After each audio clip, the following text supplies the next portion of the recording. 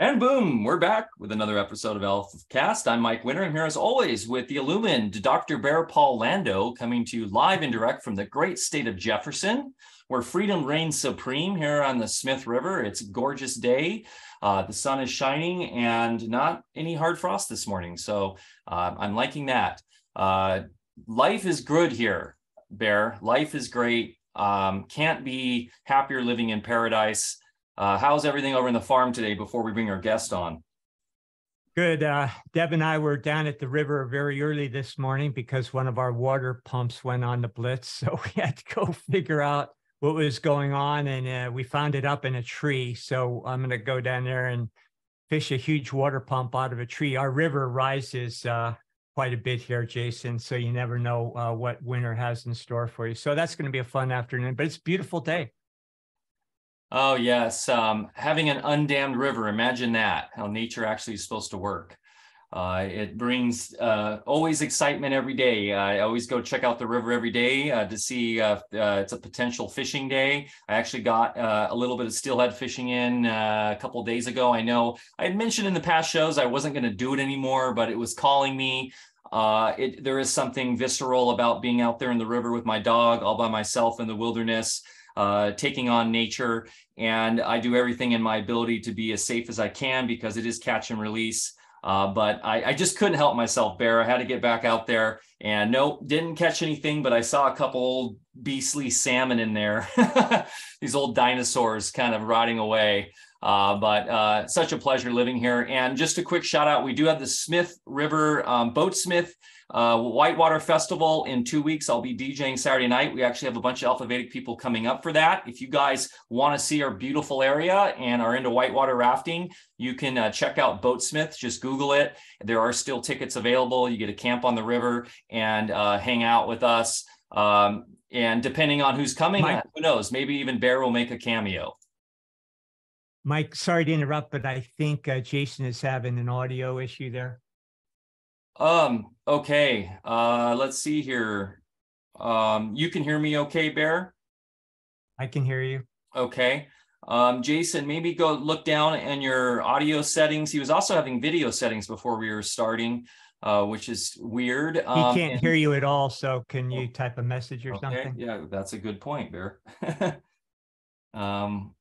Okay, while I handle him with this, if you want to entertain the audience. Oh, he left. Maybe he's just coming back in to... Yeah, probably. Okay. Well, on that note, I might as well do the introduction here because I'm sure he's heard it a bunch. And if you are new to Alpha Vedic, please check us out on alphavedic.com. That's ALFAVEDIC.com. Also, you can join us on Telegram at t.me/Alpha Vedic. And of course, you can join us on Patreon as of now at patreon.com/Alpha Vedic. That's a way to get a little more involved with us. We do have our executive tier where we do monthly Zoom chats with Bear and I. So if you are interested in getting a little bit more involved with Alpha Vedic and supporting us in that way, that is a great way to start. Okay, Jason's back in. Let's hope that... technological. It's funny because today we will be going into technology and the dualism of it, and maybe technology is Jason, maybe technology is giving us a little bit of sign today. Prometheus is in the wires. Can you hear us now? Yeah, I don't know if it's Prometheus or rather Zeus who's in the wires right now. That's more likely, I think. Either way, there's gremlins gnawing at the wires of the internet, but it sounds like you're good. So I'm going to go ahead and do the quick intro, and we will get this going. On this episode, Jason Reza Jorjani, PhD, founder and leader of the Prometheus movement, takes us on a provocative journey to discern the possibilities that may unfold along our current tech trajectory. Was the Promethean mythology a harbinger of mankind's final conflict on this plane? Prometheus, of course, was the tragic figure who stole fire from Zeus in an act of heroic benevolence on behalf of humanity. Technology, some would suggest, is the allegorical fire of Zeus that has brought humanity to the present precipice of a tenuous future. Technoscience is a dual-edged sword, to be certain. Will technology provide the solutions we seek or lead us to our ultimate demise through a technological singularity where robotics, genetic manipulation, and nanotechnology usurp man's presumed superiority? On this episode, Jason, PhD, the founder and leader of the Prometheus movement, takes us on a provocative journey to discern the possibilities that may unfold along our current techno trajectory. He is an Iranian-American philosopher and lifelong native New Yorker. He received his BA and MA at New York University and completed his doctorate in philosophy at the State University of New York at Stony Brook. Dr. Jorjani has taught courses on science, technology, and society, the philosophy of Martin Heidegger, and the history of Iran as a full-time faculty member at the New Jersey Institute of Technology. Earlier, he taught comparative religion, ethics, political theory, and the history of philosophy at the State University of New York. He is a professional member of the Society for Scientific Exploration. From October of 2016 through to his resignation in August of 2017, Dr. Jorjani was the editor-in-chief of Arctos Media and co-founder of the Alt-Right Corporation. Until his resignation in November of 2019, Dr. Jorjani was also a senior advisor to the Board of Trustees and Executive Committee of the Persian Renaissance Foundation. He is the author of 8 books. His first book, Prometheus and Atlas, won the 2016 Book Award from the Parapsychological Association. He is also the author of World State of Emergency, Lovers of Sophia, Novel Folklore, Iranian Leviathan, Prometheism, the novel Faustian Futurist, and most recently, Closer Encounters. This is someone I've wanted on the chat on AlphaCast for a long time. We've actually had his books on our Alpha Vedic book list since I think 2018. And when they were first coming out, and when I first discovered Jason's work, I was really blown away by the scope and measure of what he covers. It's really in tune with everything we do here. The whole reason why we launched AlphaCast was to bring to our community our thoughts and ideas on what real science should be, the qualitative side as well as the quantitative side through the lens of Dr. Baer's work as a biotrained physician, and through everything we do on the farm, and through my work through decentralized technology. And of course, the grounding foundation is philosophy. And we have one of my favorite philosophers of our time today. Baer, I am very much looking forward to this one today. And you're muted, sir. Okay. Zeus at it again. Zeus at it again. Got it. Jason, thank you so much for being with us. I'm really excited about this chat here. You know, to be honest, I wasn't aware of a formalized Prometheus movement. I was, of course, aware of the mythological, story. So this was really fun researching into your work this last week, and I have a lot of questions, and I know a lot of our audience is already familiar with your work. And so maybe we'll just start out with baby steps. Sorry to do that to you, but maybe we'll start there. Just a side note, I almost ended up in Tehran, living there full time back when I completed graduate school. I was teaching at the university level, and then I was offered a job at an English-speaking school in Tehran for people that were over there in the oil industry. And then things kind of got wonky. That was in the early 70s. But I was really excited about moving there, but it didn't happen. So that was my near story.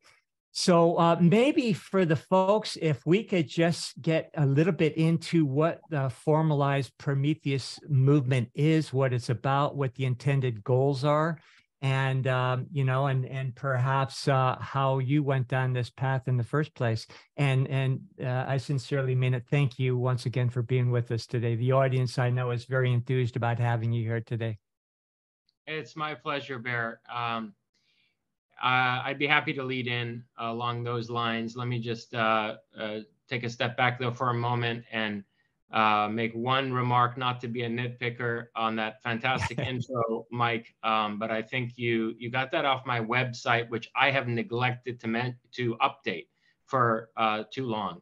And actually, I've written 2 books subsequent to Closer Encounters. So after Closer Encounters, I wrote Uberman, which was the 2nd volume in a I call it a novel folklore trilogy. It's you know, sort of a fictional trilogy of books. It begins in fiction and ends in nonfiction. Uberman was the second volume, and then the last of my books, the 10th of my books, is Promethean Pirate, which came out I don't know, a couple months ago, toward the end of last year. And so, in any case, the Prometheist movement. So you want me to lead in with you know, why I founded that and what its aims and ambitions are and so forth. That's the trajectory you'd like to take? If you think that's a good starting point, but you know, this is an open discussion. If you think something else makes more sense, please. Well, I'm very much a philosopher in the style of Plato, who believes that philosophy shouldn't only take place in ivory towers, but should be a transformative force in the world. And such philosophers, Heidegger was another one, have to take great risks in order to attempt to shape geopolitical and sociopolitical forces in a way that is you know, wiser, more sagacious, more, you know, that has more forethought than these forces would otherwise unfold in the world.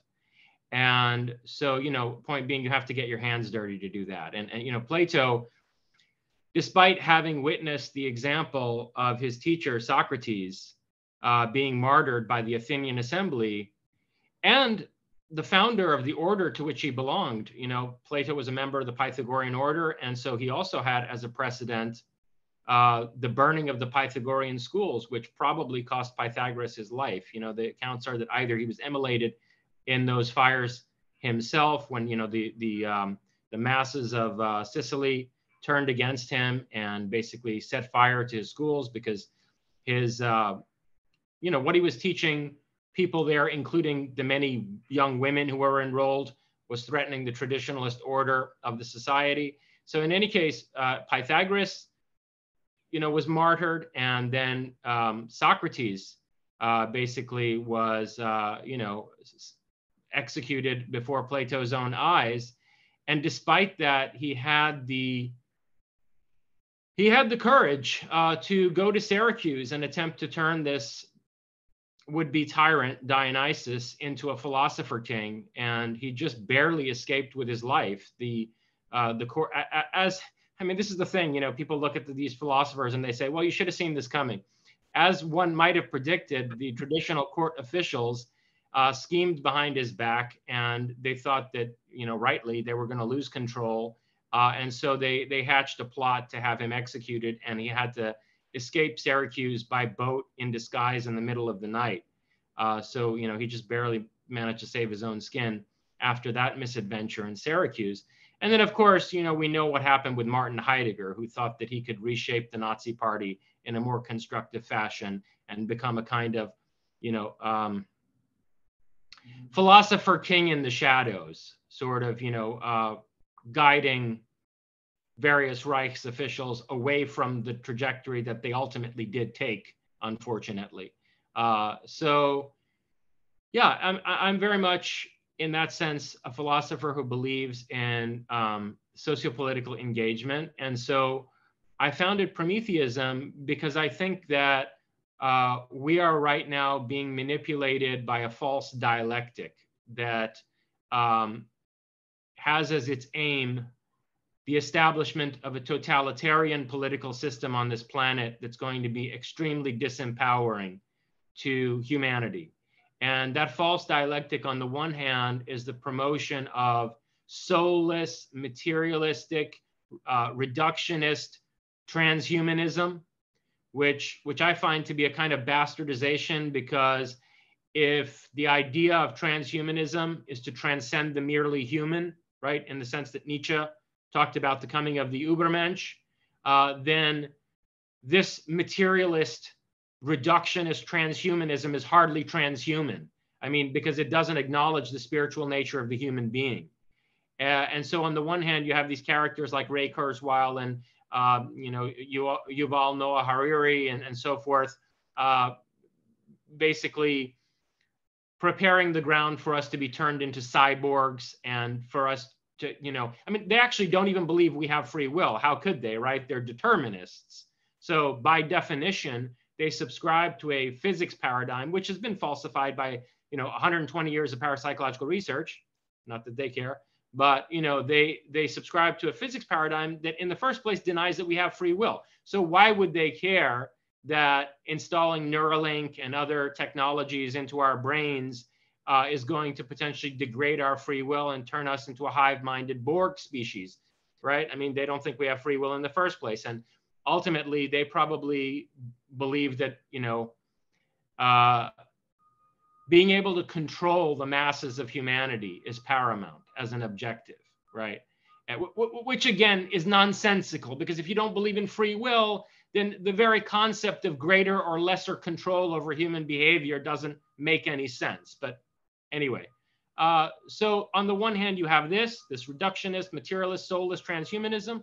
And on the other hand, you have a reaction to it that is Luddite. It's anti-technology. It's, you know, back to nature. It's extremely patriarchal, paternalistic, and in every sense traditionalist, and tends to emphasize the unity of the great world religions in their most traditional or orthodox modalities, right? So the convergence of orthodox Vedic religion with, you know, Sunni legalistic Islam and, I don't know, Orthodox Christianity and so forth, and Confucianism. And so they have a sort of consensus of paternalistic ancestral custom that they want to use as the basis for an anti-technology paradigm that will be used to deindustrialize the planet and bring us back into some kind of feudal system. And one of the most disturbing elements of this reaction to the soulless transhumanism is that it has taken hostage the discourse of ecology and environmentalism. And, you know, as part of this false alternative, they are trying to make the case that the only way to save the environment is to deindustrialize and to basically go back to an agrarian feudal lifestyle, which I think isn't the case at all. There are all kinds of technologies that can be used to, you know, repair the environment, repair the various ways in which we've damaged the ecosystem, and to promote an ecological way of life.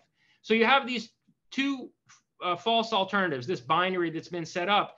And frankly, at the risk of sounding like a conspiracy theorist, I think that although the vast majority of people involved in these two camps are unaware of it, at the highest level, or if you want to say at the deepest level, this is being done very deliberately. And the same people are behind both of these false alternatives. It's a dialectic that they're using to push us toward a global totalitarian control system. And so I set up Prometheism as a response to that, you know, danger, to this vice that we're being, you know, crushed by from both directions. Yeah, I mean, so is Prometheanism then, would you consider it the middle way between the two? I don't like the term middle way, you know, I never have. I have a great respect for Buddhism. I've always been very interested in the Buddha Dharma, but one thing that always rubbed me the wrong way about the Buddha Dharma was this term, the middle way. There's nothing middle about my way. You know, my thought is extremely radical. And, but yes, I take your meaning. In other words, it's the transcendence of a false, well, it's not even a transcendence. It's not falling prey to a false alternative. By understanding the true nature of the spirit of technology, and how, for example, you know, in the myth of Prometheus, when, let's say, Aeschylus says that Prometheus gifted humanity with techne, that the fire of the forge of Hephaestus that Prometheus steals from Olympus and gives to mankind is a symbol of techne. Techne is not just technology. The Greek word techne meant the arts and crafts. And so in very much the sense of Leonardo da Vinci and the other, you know, artists, scientists of the Renaissance, Prometheus is as much a gift giver of the fine arts and of, you know, the aesthetic power of creation as he is a bringer of technology in the sense of tools.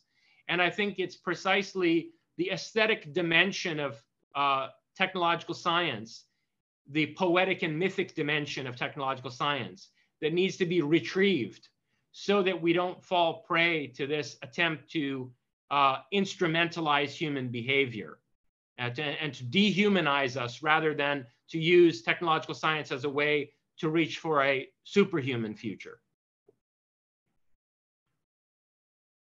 So I'm not sure if I read it from your work or somewhere else, but I've always looked at technology as a something that already exists in nature. And then, you know, of course, we bring it out in the technological form. I personally don't believe there's anything new under the sun.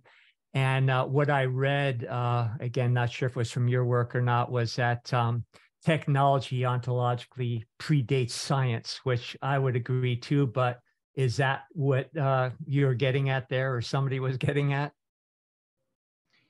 Yeah, this is a very radical idea, which, you know, frankly, I owe it to Heidegger. This is a part of my thinking that I'm adopting and adapting from out of Heidegger, that technology, okay, so most people think of technology as applied science, right? That, you know, you have these scientists who are engaging in the development of various theories and testing hypotheses. And then from out of that experimental research, based on abstract conceptualization, from out of that experimental research, then various inventions are developed. And maybe not necessarily by those scientists themselves, but by, you know, inventors and industrialists who are basing themselves on theories developed by scientists. So this is the idea that, you know, theoria precedes praxis. And I don't think that's true historically, and I don't think it's true ontologically either.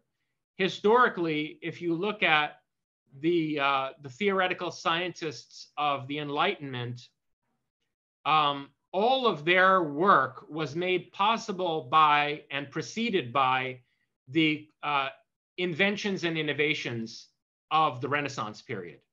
So, you know, it was the lens grinders and the telescope builders and people who made more complex alchemical equipment that then became chemistry apparatuses and so forth, that made a theorization of various kinds possible.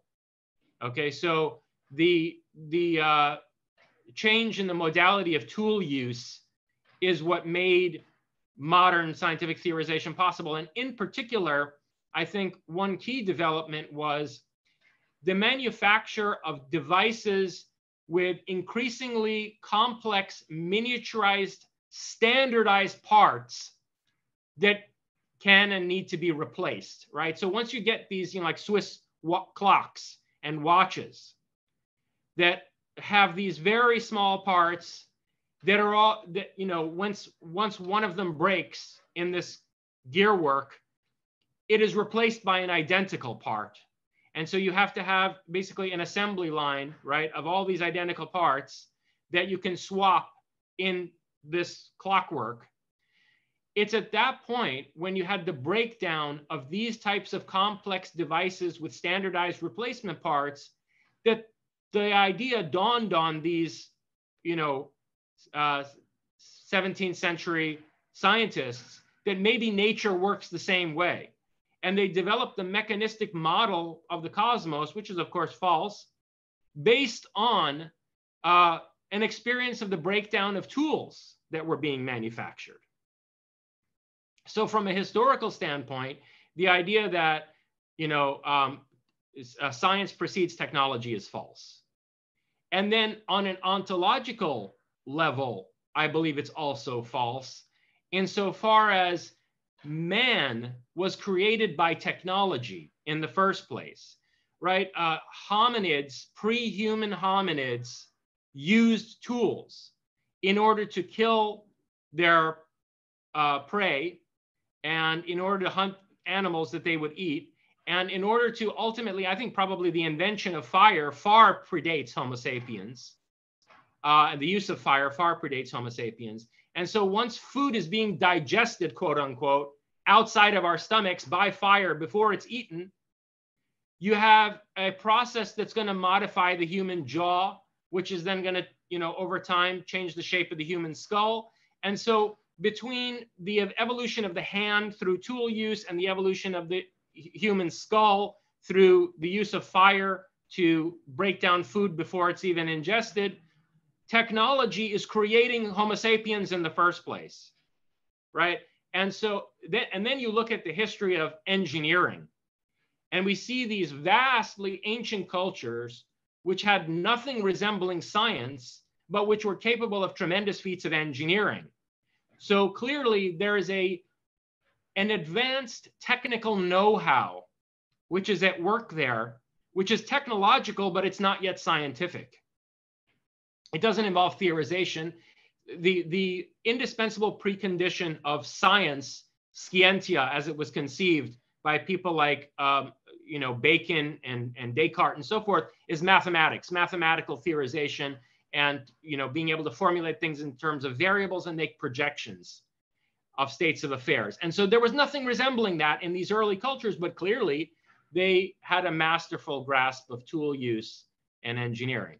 So neither in a historical sense nor in an ontological sense, and by ontological I mean like human existence, in the sense of what constitutes human existence and how the human being emerges as a conscious entity at all, in neither of those cases is technology derivative from science. Rather, science is derivative from technology and made possible by it. Interesting. Well, yeah. I'd also add that, go ahead, you go, Mike. I was just going to say the etymology of technology far predates the etymology of science with the Greek techne.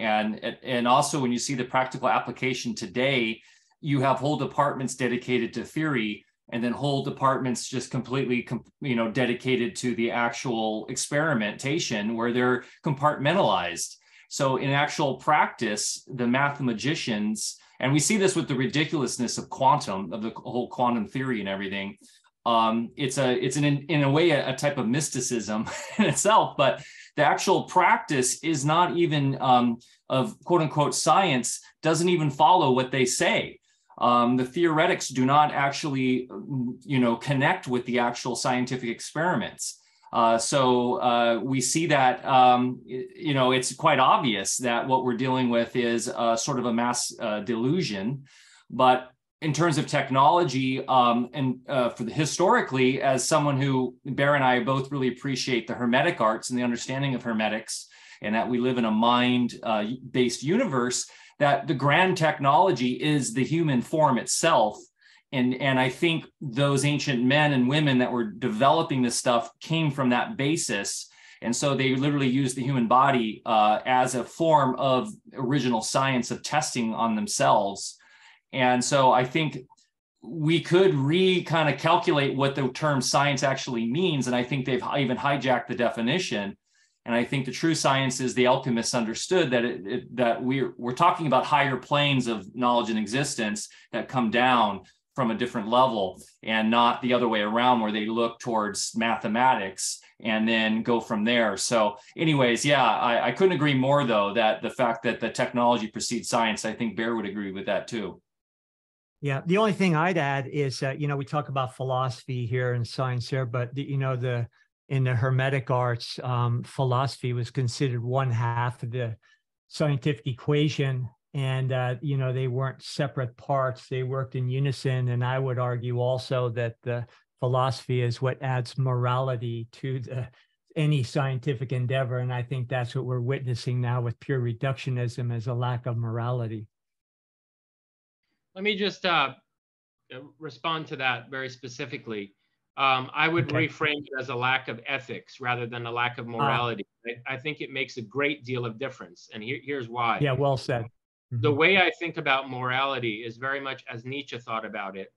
Moral codes are imposed from above and from outside, right? Moral codes they're like the 10 Commandments, or like the law codes of Manu, or whatever, the Quran.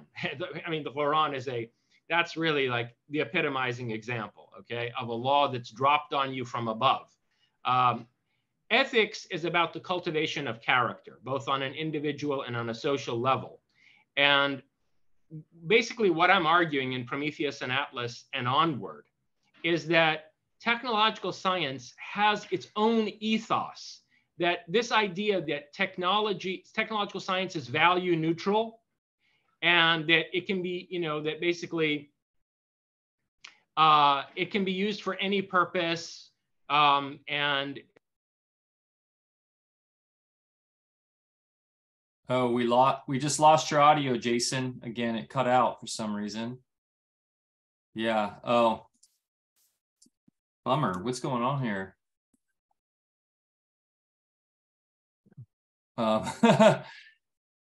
Okay, he's going to come out and come back in. Wow, this is really interesting. The gremlins are at it today. But he's making a great point, of course, about really that science isn't neutral, as they like to say, that it's not just numbers and objectivism, that in fact, there are power structures at play. And that's why we call it the cult of scientism, because it is the religion of our day. Yeah, this is a great talk. And, when you get into mathematics, we make that as supposedly the language of the gods, but all it does mathematically is we reveal patterns. Mathematics are not the patterns. It's kind of like our talk, last night in the Walter Russell discussion. And they're trying to make mathematics as a living thing out, that's predetermines everything. So, good, Jason's back. Yeah, Jason, we were just kind of summarizing what you're getting at, and really what we're talking about is the cult of scientism, which is the religion of this day, and how they try to put forward that it's objective and neutral, and as you say, without value, but we know it's directly connected to power structures and overall wokeism too. That whole dynamic. So you see people out with their, and no knock to these people, but they've got their little poster out on their front lawn. And on our house, we believe in this, and real. And then of course it's always science, and then like transgendered, whatever, and Black Lives Matter. So obviously we're not dealing with some objective truth. We're dealing with power dynamics, which you so elegantly explain in your book. Yeah, thank you for that. That is true. On top of the fact that I keep inexplicably losing my audio, there's now construction outside my window.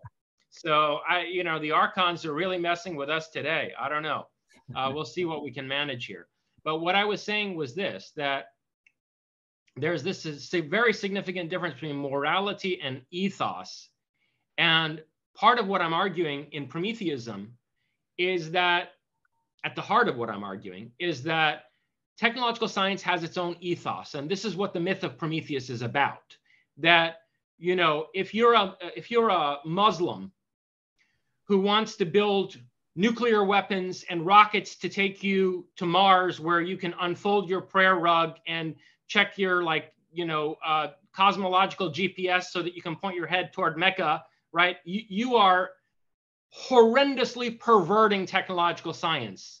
You are using something that's the outcome of an ethos in a way that diametrically opposes that ethos, okay? And so it's a horrendous misappropriation. And the technological science doesn't belong to such a person. Technological science has its own ethos, and it's an ethos based on, again, going back to the meaning of the word techne, which doesn't only mean technology, it also means art, like arts and crafts. Techne has an ethos that's about creativity and innovation and exploration and the will to discovery, right? I mean, these are very definite values. And they're not at all universal. They're rejected by many cultures. You want to see a culture where they're really deeply rejected? Chinese civilization, right? I mean, in Chinese civilization in general, and we have to generalize to talk about civilizations and their value systems. In general, Chinese civilization is mortified of change. It's inimical to innovation. It is really wary of discovery. When the Chinese discovered America, they discovered America before the Europeans did. they didn't even land, or at least if they sent out a couple of canoes, they quickly came back. And then when their ships returned to China, they had them burned. So they never explored the Americas, despite the fact that they happened upon them before the Europeans did. And it's because they're terrified of discovery. Okay, so there is an ethos which is epitomized by the figure of Prometheus that has to do with creation. Remember, Prometheus didn't just steal the fire for humanity to be able to innovate using technology and industry. Prometheus is also the creator of humanity in this myth.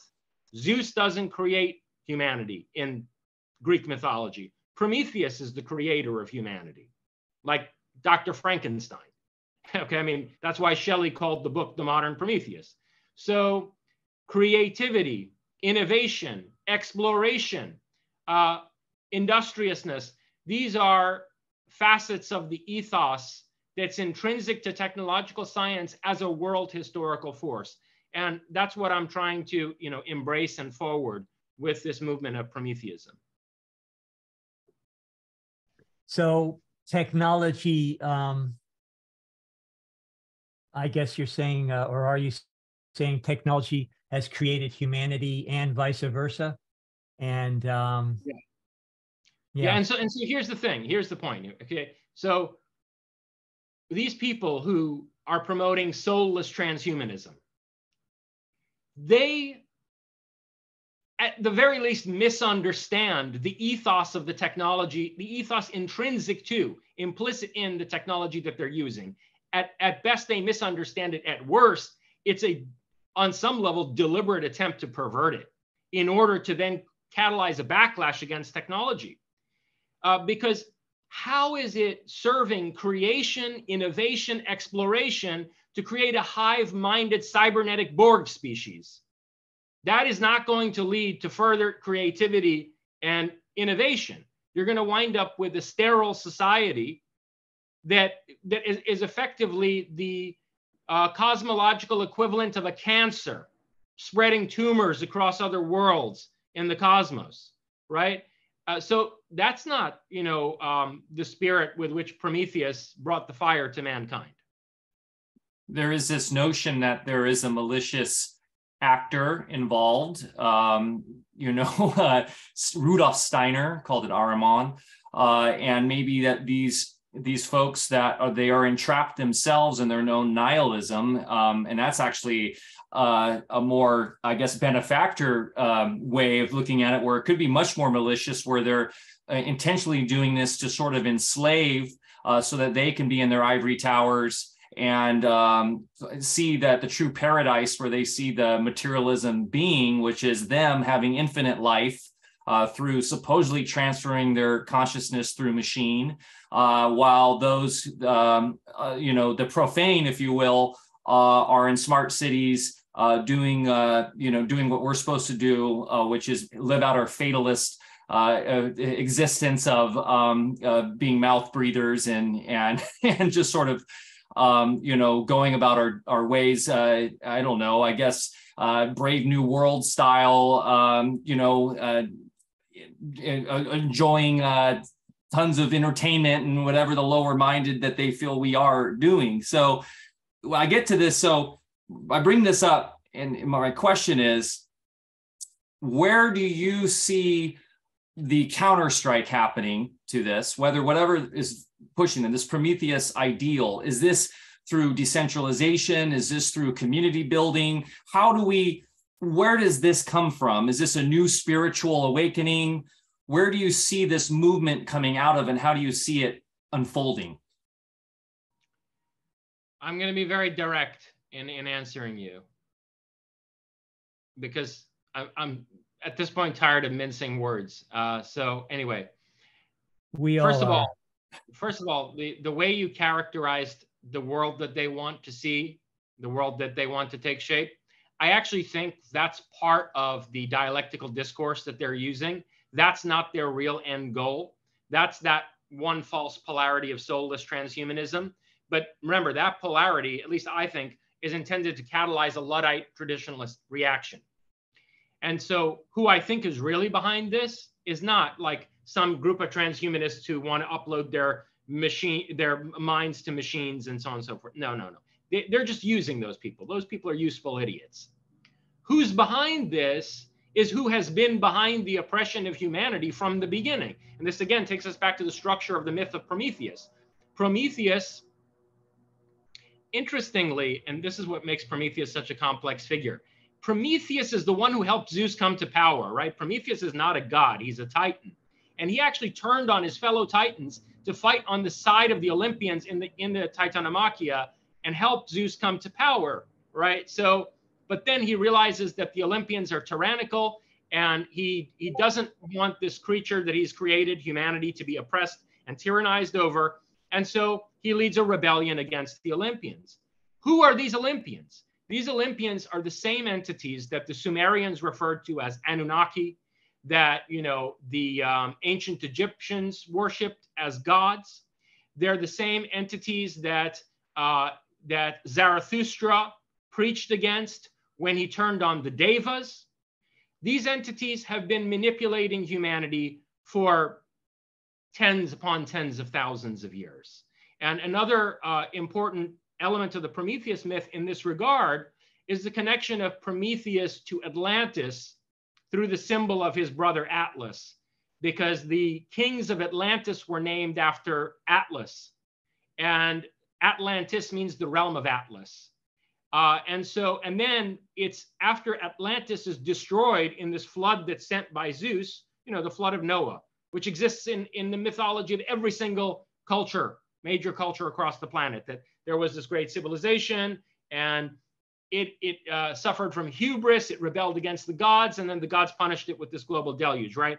It's the son of Prometheus, Deucalion, who helped save humanity from the deluge. So in the Bible, you get this completely perverse version of this, where the same God, namely Yahweh, both brings the flood and then chooses Noah to help save humanity from the flood, which makes no sense whatsoever. In the Promethean version of the story, it's actually the son of Prometheus, Deucalion, who's the Noah-type figure, who helps to save humanity from a flood brought by this horrible, sadistic tyrant, Zeus. So anyway, going back to the main question here, who's behind this, right? It's these Olympians. It's the gods, self-styled gods.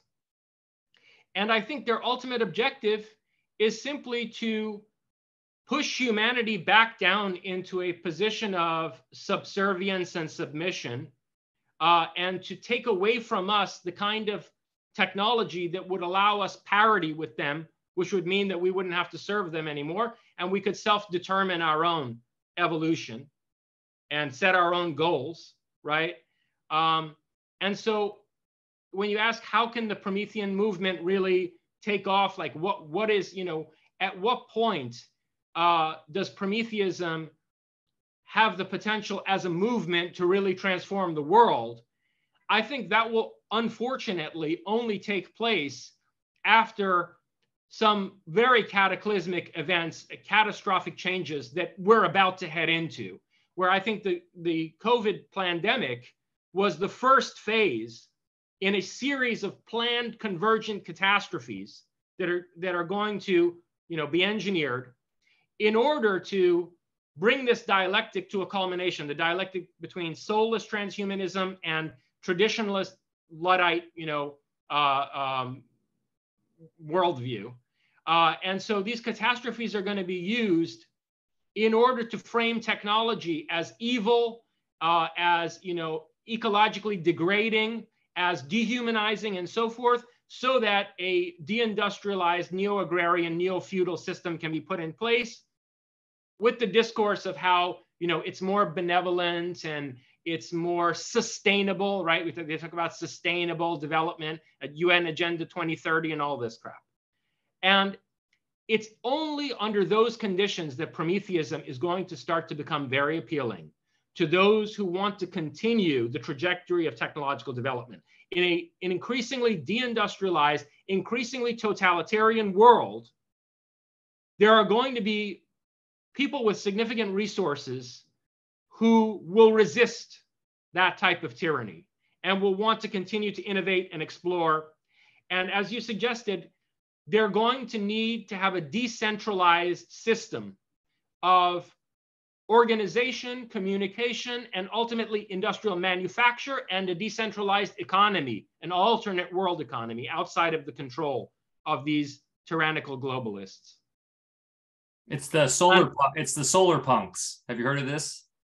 No, I haven't heard of that. Solar punks are people who embrace technology, but are also spiritually minded and also very much into decentralized community. So using the best of technology, but according to natural law. So they're very much in tune with voluntarism, but also community.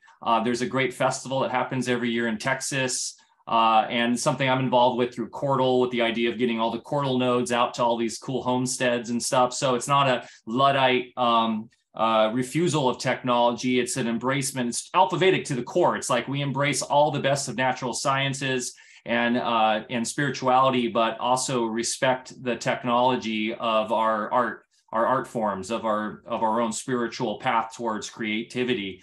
So anyways, check out the solar punk movement, because I think you would like it.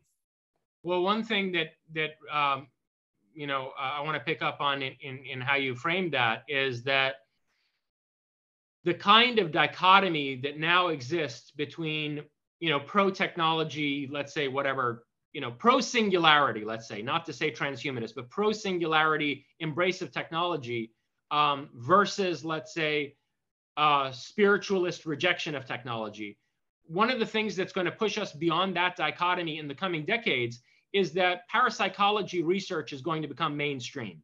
Mark my words.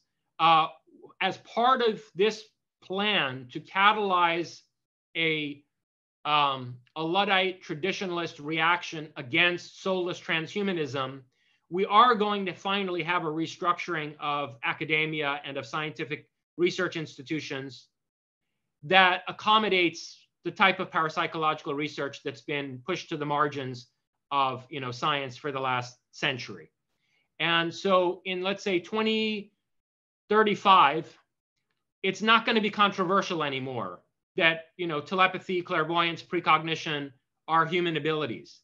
And so when you have this reaction of pro-technology people who want to continue to innovate and create, when you have that reaction on their part against the totalitarian deindustrialization take place, those people are not going to be materialists in the way that Kurzweil and Harari and all that are materialists today. You're going to have people who have to deal with the reality of ESP and psychokinesis and so forth, but who also are pro-technology. And Prometheism is presaging that and encouraging it. So we're obviously in the middle of a controlled collapse. And I read in something in my research that the Prometheans would attempt to turn a controlled collapse into a controlled extinction as preferable over, let's just say, bringing us to a point of technological singularity. So let me clear up any misconception there. What I mean Thank you. is that as a movement, Prometheism embraces the motto of the American Revolution, give me liberty or give me death. So, and this is, again, not uncontroversial. It is not universal. Mm-hmm. It shouldn't be taken for granted. I mean, you will never find give me liberty or give me death coming from out of the mouth of Sun Tzu. All right. It is not an attitude that you find in, let's say, Chinese civilization. They have the opposite attitude. Never fight a battle that you're not sure you can win, right? Don't take huge risks, right? Anyway, but no, the American Revolution had this as its motto, and it's very consistent, frankly, with the Aryan ethos. You find this in all of the great Indo-European cultures. It's a very strong part of the Iranian mentality, this idea of preferring martyrdom to slavery. I mean, and the Greeks used to say, right, come back with your shield or on it. In other words, don't be taken as a slave. Right? Death is preferable.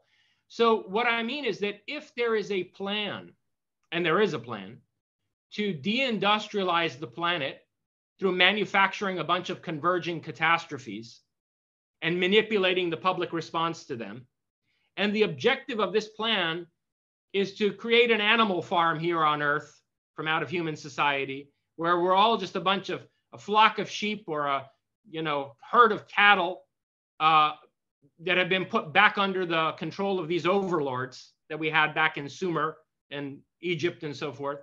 If that's the end game, and they have a controlled, plan for that, they have a carefully calibrated agenda, then I'm interested in throwing a monkey wrench or 10 into that agenda. Now, what does that mean? It means a lot more death. Have no illusions about it, because these people, they want to depopulate the planet. Part of their agenda, because see, there are too many of us. You cannot create a totalitarian control system that successfully manages 7 billion people. It's just not going to happen. And they want to reduce the population to, I don't know, 20% of that, something like that. And they're going to do it through all kinds of methodologies, COVID, and, I don't want to get you banned again, but, there's various methodologies that they're going to use for depopulation. And so what I'm saying, huh? We'd be rebanned.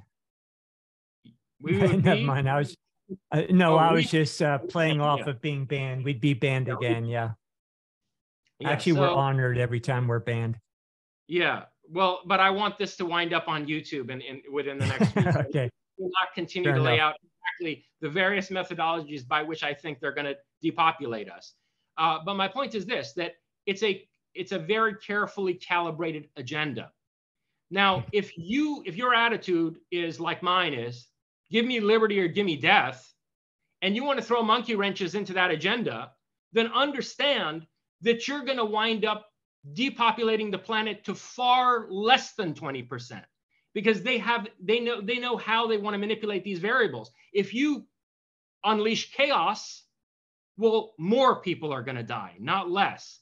And I'm willing to have that happen rather than for us to live in a global slave state.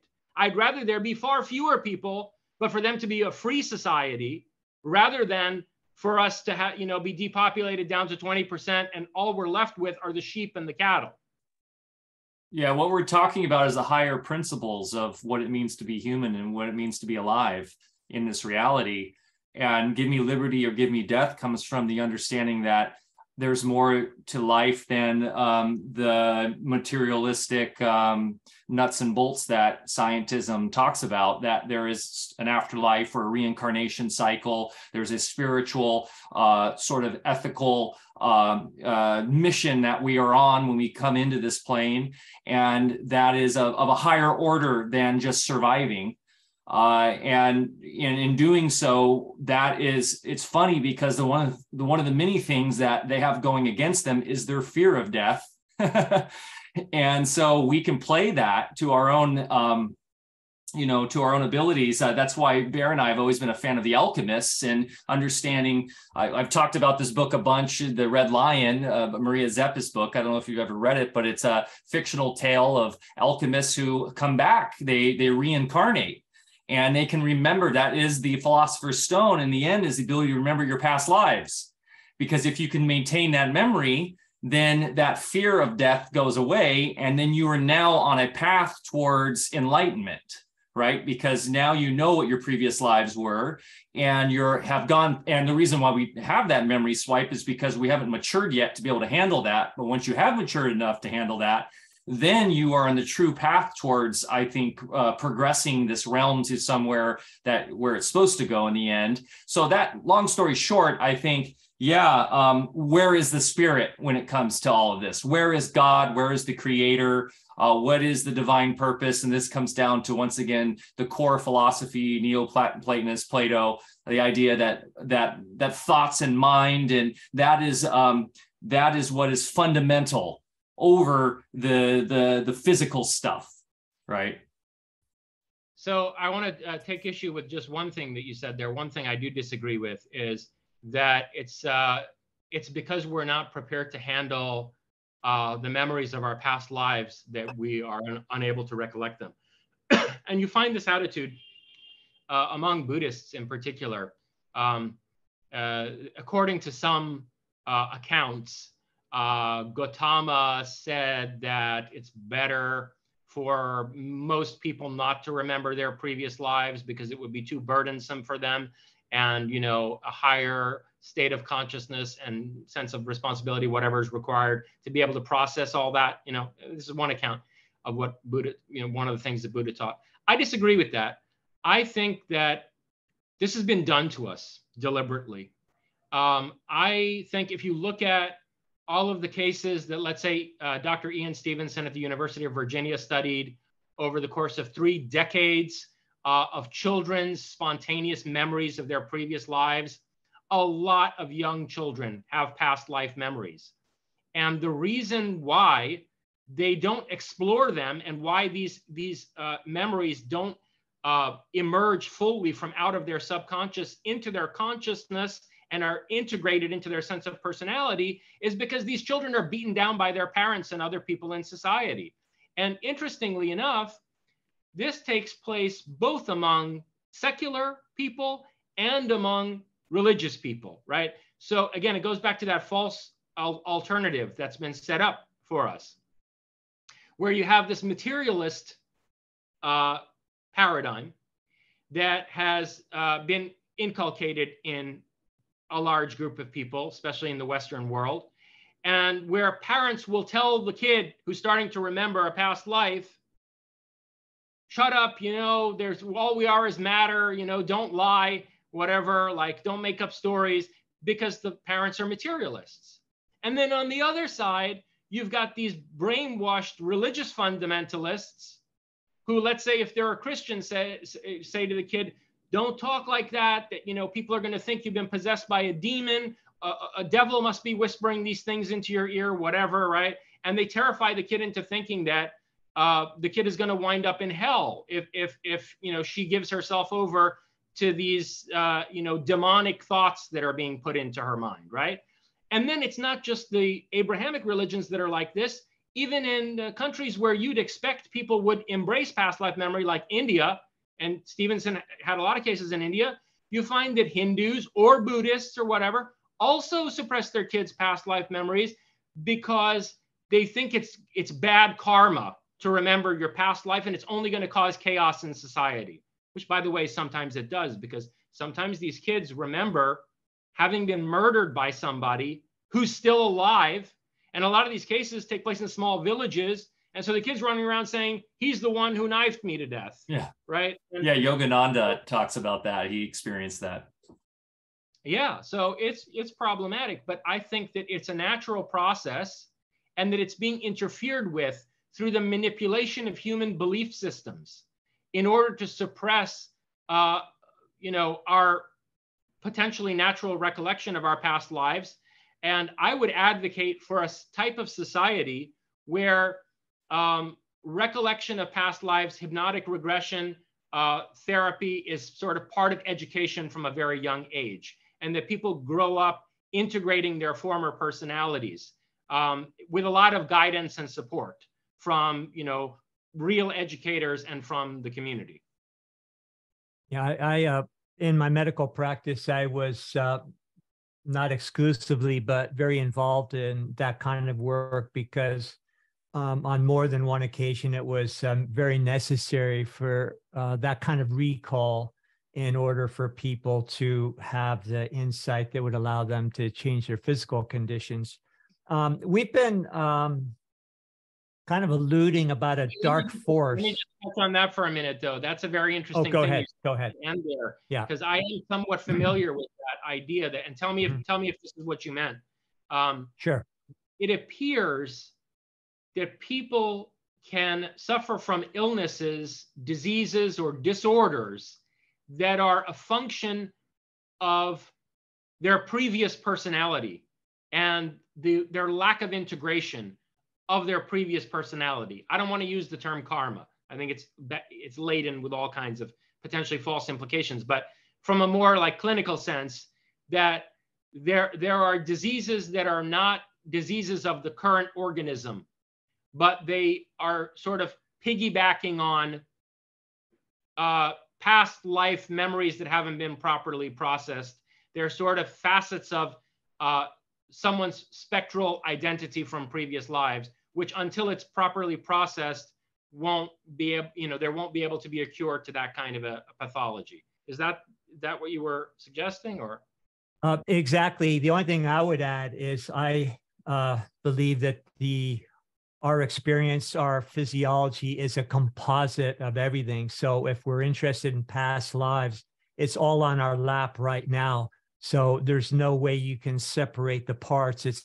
And when we get into some of our discussions in waveform physics and understand it's a continuous progression, and even our lifetime is a waveform, comes and goes, real no, death in the true spiritual sense.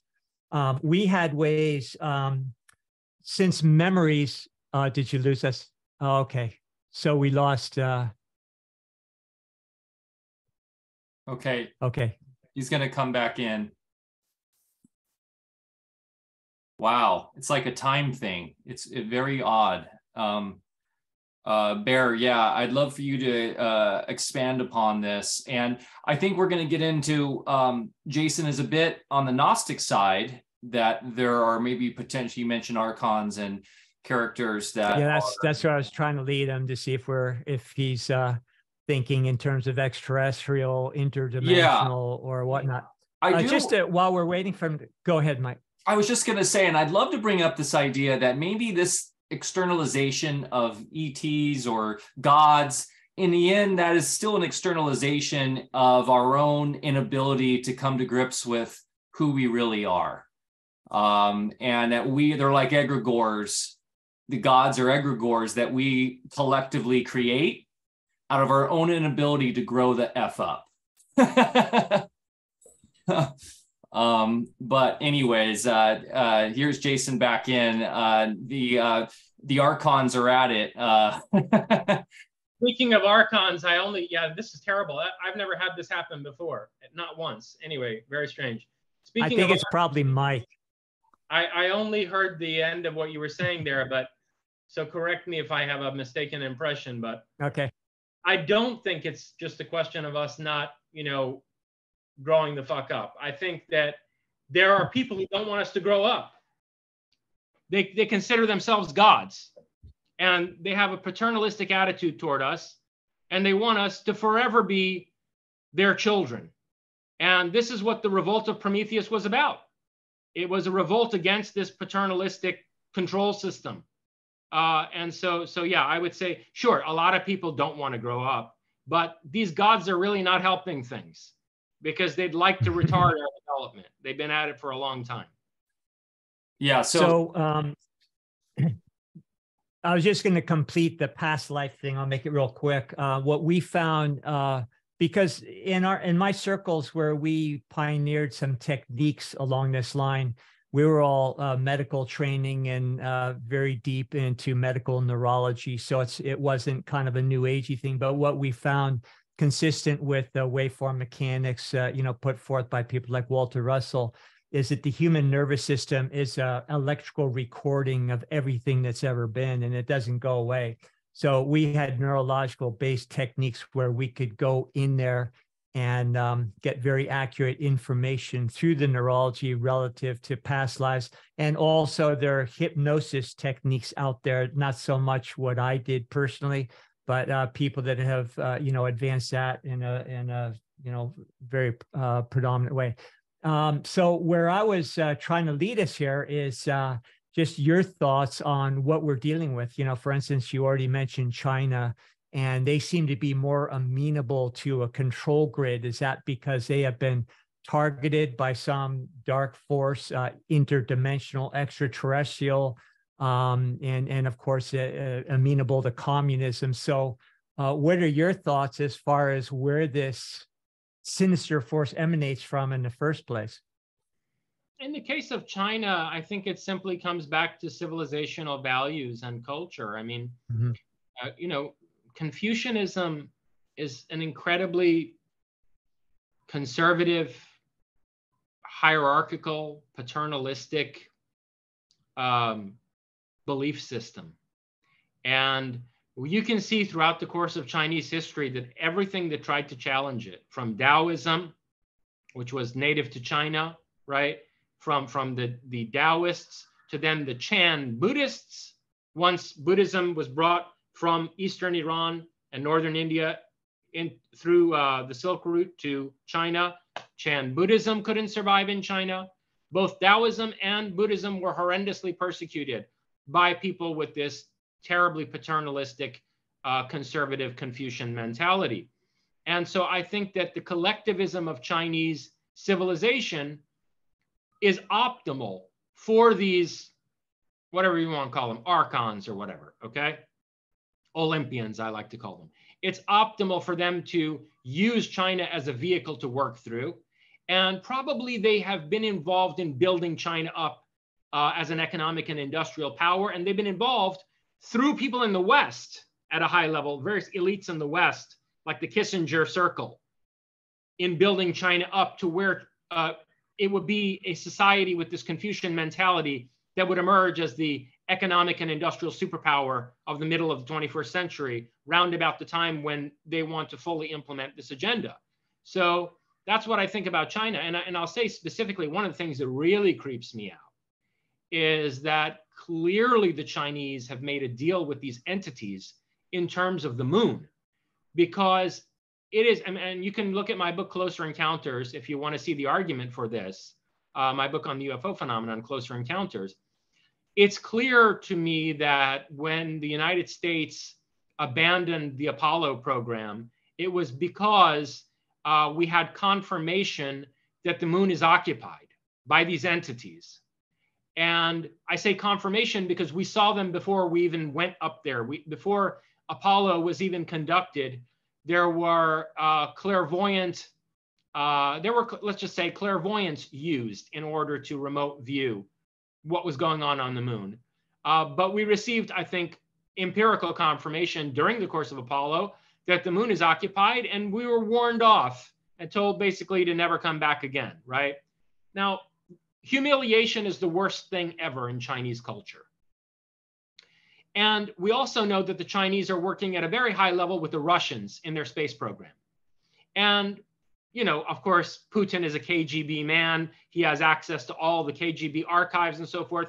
And the Soviet Union knew exactly what happened to the NASA astronauts on the moon and why Apollo was basically canceled.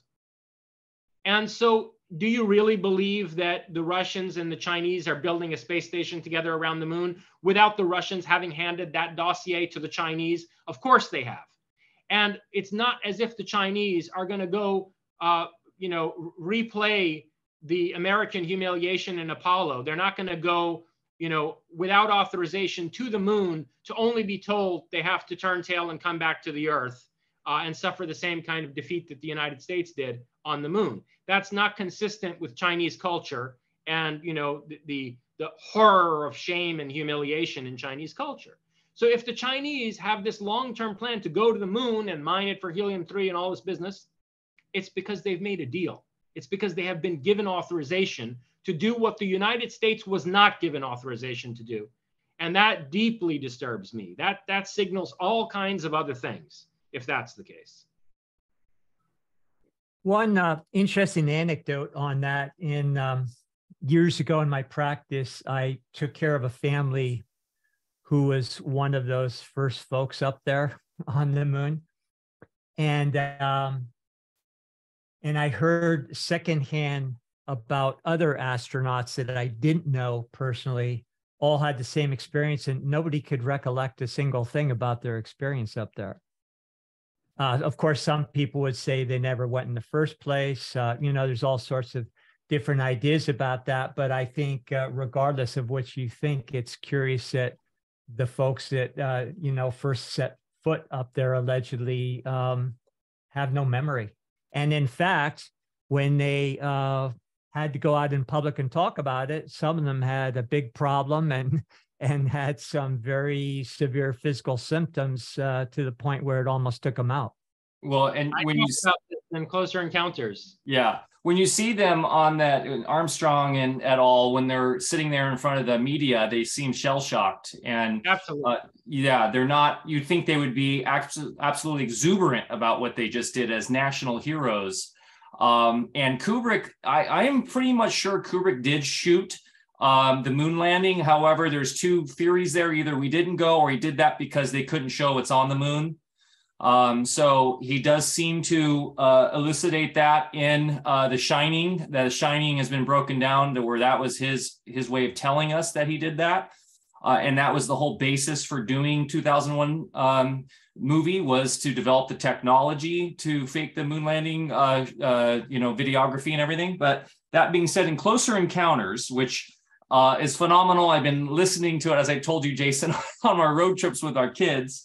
And you were saying, I hope they don't have nightmares, because it definitely touches on a lot of frightening ideas about who really are those that are the Olympians. Are these the Nordics of the sort of tall whites, which you lay out as a really good hypothesis or theory that those are the ones that were working with the Nazis, and that the Nazis never went away. That really these potentially are the Nazis we're dealing with right now. And that, in fact, to me, World War II was just an extension of all of this drama playing out between the false as you were saying, what we're looking at, the Luddites versus the supposed transhumanism. That's just continuing from there. And it's the Nazis pulling the strings. I know you wrote that book, 2 or 3 years ago. Where are you now with your final sort of thinking on this?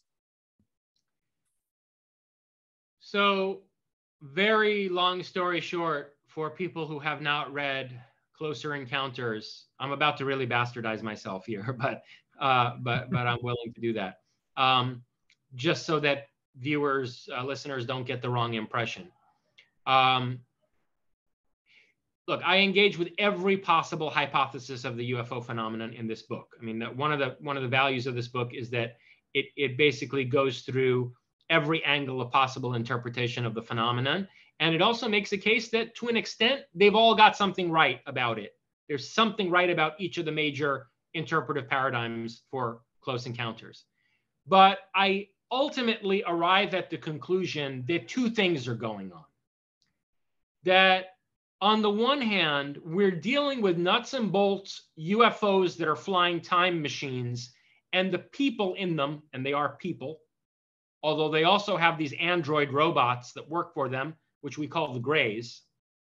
The people inside these UFOs are time travelers who are basically totalitarian sadists, hell-bent on the perpetual control of humanity, okay? So they want an empire, not just in space, but an empire in time, which makes sense. I mean, sadly, I have to say, I mean, if you analyze human social psychology over the course of history, right? I mean, that's the next frontier. Suppose you conquer space. If time travel is possible, and I think a really strong argument can be made that UFOs are flying time machines, well, then the next frontier is time. So your object would be to conquer history. And I think that's one thing that's going on. I don't think that that's a comprehensive interpretation, or rather a comprehensive explanation for close encounters, though. I think some other very different thing is also going on. And that's that there is a trickster-minded superorganism at work in this world, which is capable of psychokinetically producing all kinds of manifestations in an interaction with human consciousness. And that this trickster has as its objective to foster further human evolution and to promote creativity. And these two forces, in my analysis in Closer Encounters, these two forces are at odds with one another. We're in a cosmic war between these time keepers, these masters of time, would be people who see themselves as the master race, right? I jokingly refer to them as the master race from space, but really from out of time. And then on the other hand, this trickster superorganism that wants to help break us out of the control system that's been imposed on us by these sadistic controllers. And so the UFO phenomenon is an interplay over the course of history between these two forces. And you see it in the Prometheus myth. I mean, the Olympians are these master race, Nordic, beautiful people, right, who want to look down on us as their children, sometimes rape us, sometimes, play terribly sadistic jokes on us. And on the other hand, you have the Promethean liberator figures, from Prometheus himself to, I don't know, Quetzalcoatl in the Mayan culture to, Enki in the Sumerian myths and so on and so forth. And I think these two forces have been in a dialectical struggle that basically has defined human history, and that's responsible for erasing what's become our prehistory.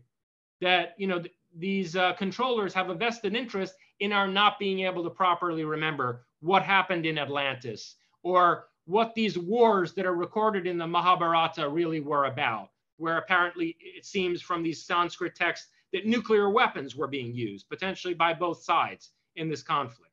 So that's the larger interpretive framework that I deploy in Closer Encounters.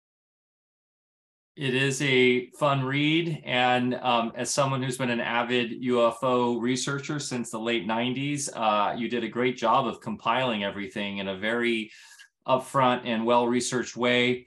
I haven't finished it yet, but the parts on the Bible were really on point too. And I know you kind of come from a very historical approach to Christ, but to me, the Christ figure could be another one of those counter figures where it brings forth some remedy, if you will, spiritual remedy to this sort of entrapment.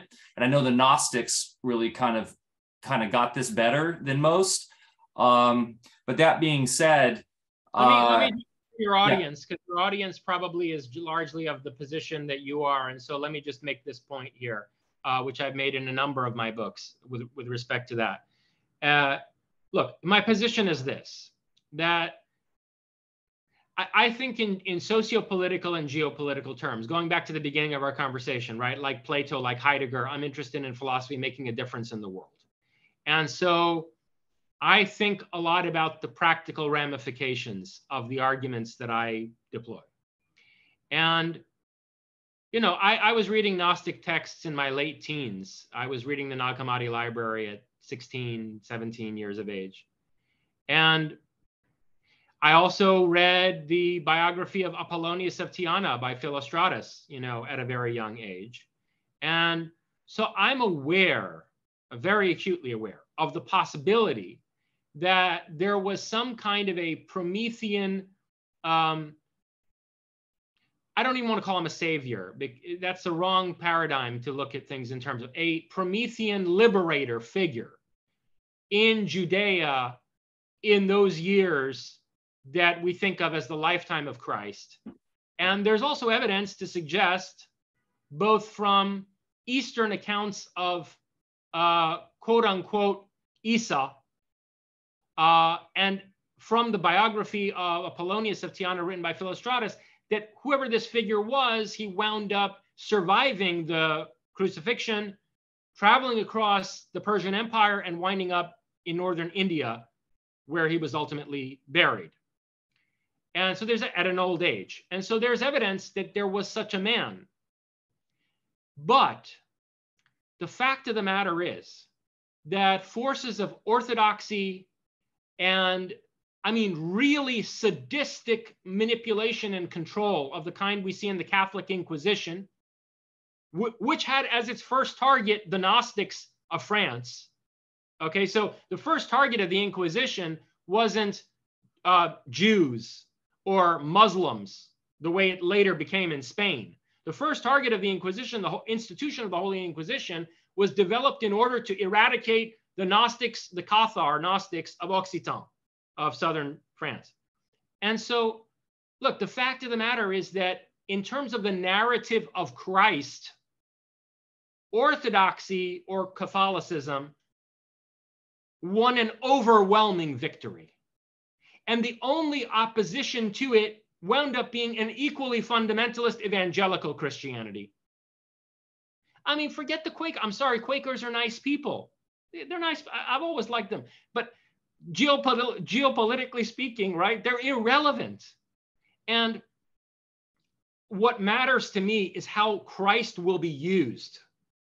by these totalitarians. And sadly, at this point, I don't think that symbol can be salvaged on a large scale for anything good. That symbol is going to be used together with Mohammed and, I'm sorry to say, Krishna and various other deity figures in order to create a traditionalist world religion that will be part and parcel of this totalitarian control system. So look, if the Gnostics had prevailed in Alexandria, if the Cathars had been able to carve out an autonomous realm in Occitan, well, we'd be living in a different history and Christ would mean something else. And I'm an empiricist, and then we would be dealing with different variables. But as I see it, there's more value in terms of archetypal psychology. There's more value in embracing Lucifer as the Christian version of Prometheus, as Prometheus in the Latinate, world, right? In the Roman Prometheus. And that this symbol of Lucifer and the power that it has to break us out of the control system through an inversion of consciousness in the violent sense in which Nietzsche was trying to catalyze awakening in people. I see that as much more constructive than trying to salvage Christ. So anyway, that's my position on that. It seems more than apparent now, too, that we're being orchestrated into a fundamentalist backlash, and possibly even more dangerous in the long run than the woke culture, if that's possible. And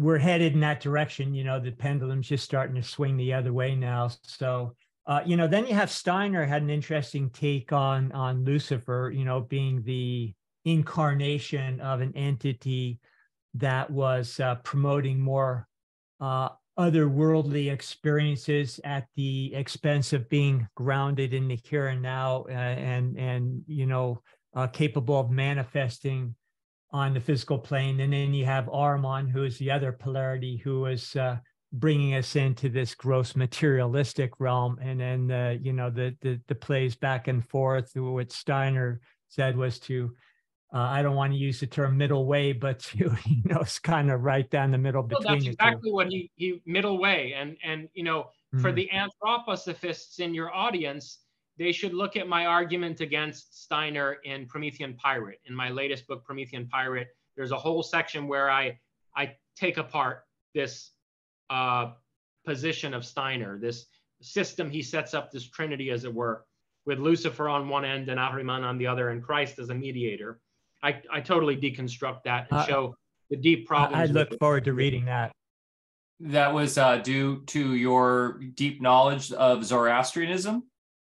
That's to begin with, as a point of departure. Mm-hmm. Steiner totally misunderstands what Ahriman means. Mm-hmm. He's very consciously and explicitly admits he's drawing from Zarathustra's teaching, not to say Zoroastrianism, when he uses Ahriman as a symbol, but he totally misunderstands what Ahriman means. Because Ahriman, if you can't find a better image of Ahriman than Yahweh. And, Jesus says in the Gospels over, now I understand the Gospels are totally incoherent. Jesus comes across as a schizophrenic bipolar maniac in these Gospels because he's constantly contradicting himself. But at least from out of one side of his mouth, he repeatedly says that he's the son of Yahweh and that he's come to fulfill the prophetic mission of the prophets of Yahweh, and that not a dot of an I or a cross of a T from the law of Yahweh will, be irrelevant until the judgment, until the last judgment. At which point, by the way, he's going to sit as a judge with the elders of Israel and judge on behalf of Yahweh. This is what Jesus says about himself. And you can't find a clearer image of Ahriman than Yahweh. That is Ahriman. So anyway, long story short. And Steiner is very clear that Yahweh is not the Father. Yahweh is a sort of a demiurge type character. Yeah, but he's mixed up because he doesn't understand that, look, Ahriman is Yahweh, and that Lucifer is legitimately opposed to Ahriman. And anyway, it's a long, complicated argument that I lay out in Promethean Pirate, where I attack him both on kind of like theological, scholarly grounds and also in terms of what I think is a Gnostic dualist metaphysics that he's working with. I see Steiner as a kind of at least quasi-Gnostic dualist, where he has this very sharp distinction between the spiritual and the material.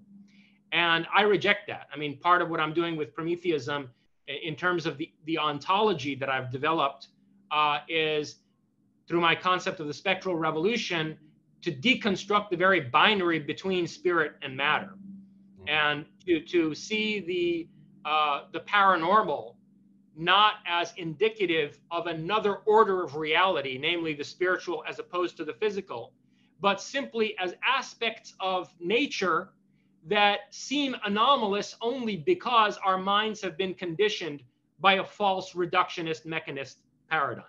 And so as I see it, there's only one world, there's only one nature. And, you know, there's one universe, not a multiverse. Well, that's another interesting but what I mean presently in a metaphysical sense is that matter, in the sense in which atomic physicists have conceived of it, is a projection and a construct. And then to frame it against spirit is to be framing the spiritual in terms of what is already a false construct and a distortion of, you know, of nature. Well, they sure like to create those dialectics. And in your book, Prometheus and Atlas, you do a great job of exploring Descartes and how he was basically an instrument of the church and politically devised Cartesian philosophical, that dialectic once again, in order to protect the church. Another thing, I know we're running out on time, but another thing you mentioned in that book that's so amazing is you go into Freud, and actually how he had some quote unquote paranormal experiences and really was engaging in sort of parapsychological concepts. And he was actually, I guess, told not to do that by his handler. And but what this I'm leading into is this idea that the reason why this sort of what you call like the scientific revolution that wasn't allowed to happen in psychology was because it would have profound effects in society, because that would mean that we would come to understanding that we are inherently psychic, and that that opens up a whole can of worms for the controllers. And maybe that is the key to being a Promethean pirate as we move forward. Yeah. So look, Freud thought that ESP, telepathy and clairvoyance and so forth, were the key to understanding the unconscious. But what he also understood is that this means that the id could wind up having an effect on the world. And that's very dangerous, that our repressed unconscious desires and so forth can wind up telepathically and telekinetically affecting other people, right? And when people around him like Jones, who helped manage his organization, became aware of this, Freud had written a number of speeches that he was going to deliver on this subject after having participated in mediumistic exercises himself and having proven to be quite an adept medium himself. Freud had written these addresses, which his associate Jones, who I guess was a kind of manager type, didn't allow him to deliver because he thought that, you know, this was going to legitimate occultism and that it would basically destroy the reputation of psychoanalysis and so forth. But ultimately, I think he was terrified of what Freud had discovered about the potentially destabilizing social consequences of recognizing telepathy and telekinesis. Let me say something else about that, though, that goes back to what we were just talking about in terms of Steiner's Gnostic dualism and my problem with it. One thing that I love about Freud as compared to Jung, there's a lot I appreciate in Jung, and I think he was a great, very complex thinker, and you know, his notion of archetypes and the collective unconscious is totally legitimate, and I appreciate the boldness of his thinking, his daring to even write about UFOs from an archetypal psychology perspective in the 1950s. But he's very transcendental, Jung is, in his approach. And the thing I love about Freud is how close to nature he is in his thinking.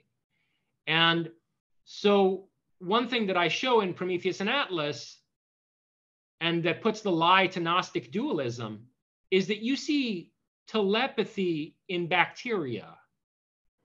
There have been tests done on bacteria and yogurt samples that show that bacteria communicate with each other across separate beakers, across a laboratory. You see something like telepathy and telekinesis at work in plants, which respond to human intentionality. And this exists at every rung in nature, all the way, of course, up to animals who are tremendously psychic. Dogs and horses and so forth appear to fly.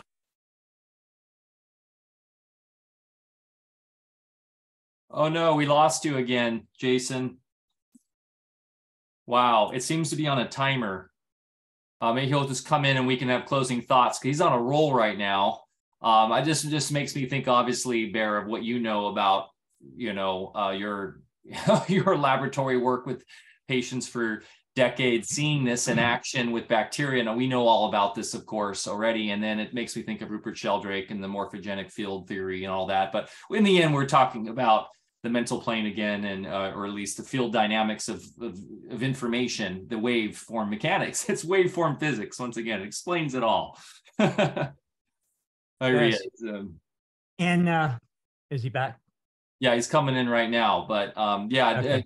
And our talk last night was all about that, which is, I look forward to that being released.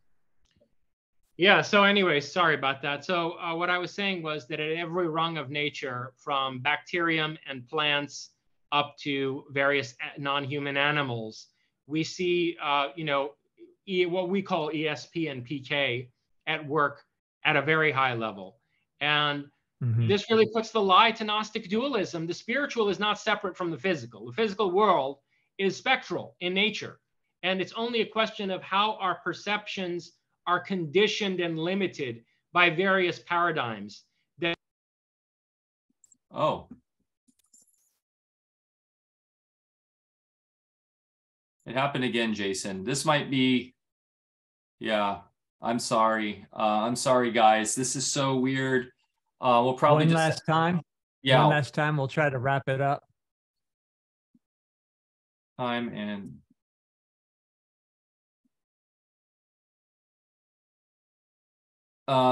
okay, so yeah, I'm really enjoying Jason's mind. I always, I highly. Oh, this is amazing, and I'm looking forward to reading his books. I'm inspired now. They're really fun. Prometheus and Atlas was the first one I read, and I actually immediately shared that to our Alpha Vedic book list. And I actually shared a interview playlist on the Alpha Vedic Telegram channel, our news channel, and I shared it with you. I emailed it to you. That has all of his interviews with Jeffrey Mishlove on New Thinking Aloud, which is nice because Jeffrey takes specific subject matter and really dials in on that. So highly recommend that playlist of all of Jason's interviews, and then his books, of course, Prometheus and Atlas. Of course, if you're into the woo-woo, more woo-woo stuff, Closer Encounters is a really fun read. And here he is. Hey, Jason. We can kind of we better remarks. Talk fast while you're still here. Uh-oh. Can you hear me, guys?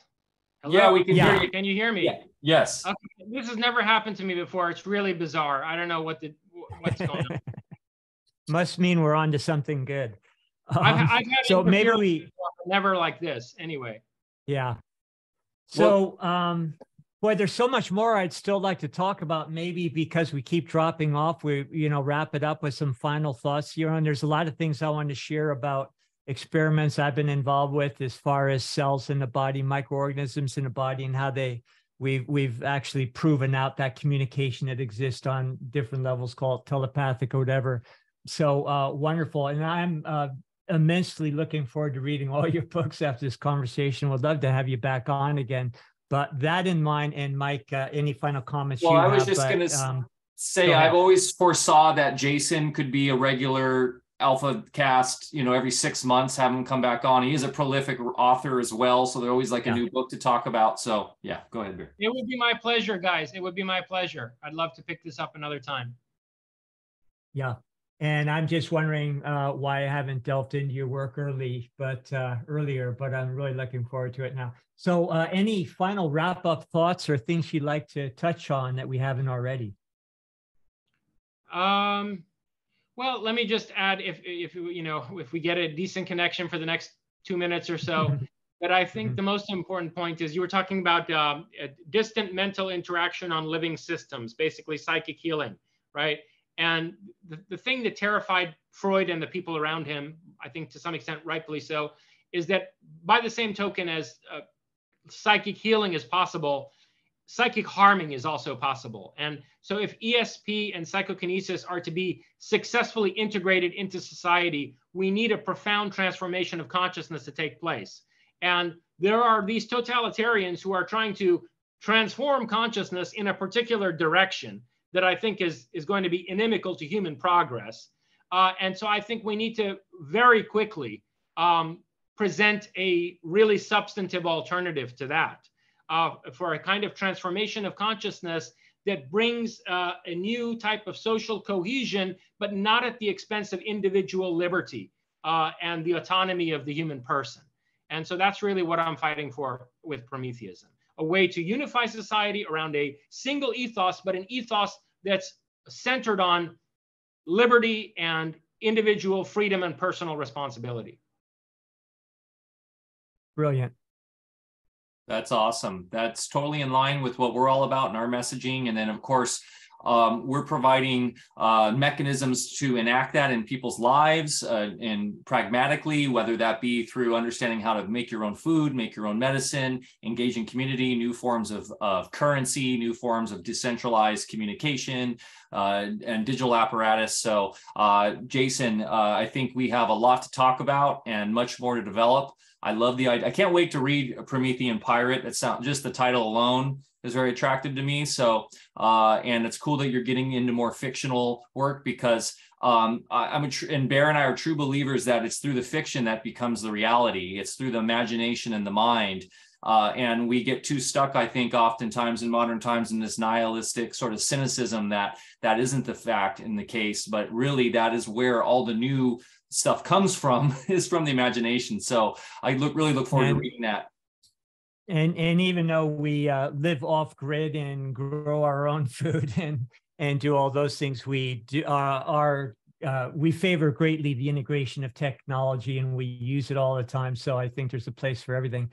And so final, where can we find your work? What's the best place to get your books, your personal website, if you could share that? Yeah, I really need to update my website. I'll do that. It's jasonrezajorjani.com, just my full name, jasonrezajorjani.com. But people can go directly to Amazon and just search me, and all my books are there on Amazon. Just search Jason Reza Jorjani on Amazon.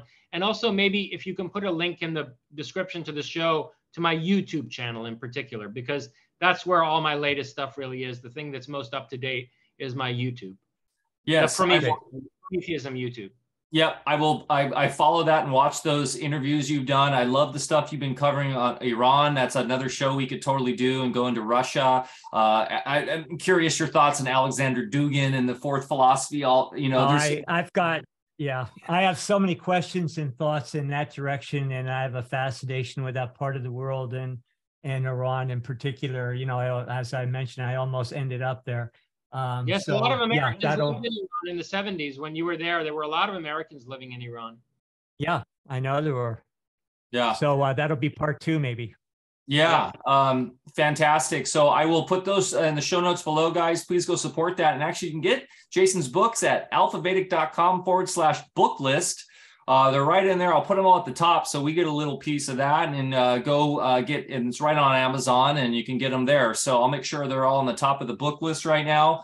And thank you, Jason, so much. This has been a wonderful chat today, and we look forward to more in the future. Please go follow Jason's work and support him by buying the books. And you can support us by going to alphavedic.com.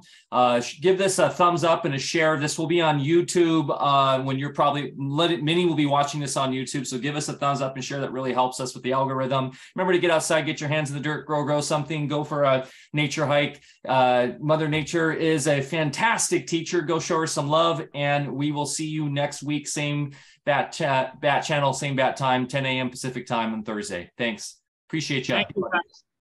Thank you.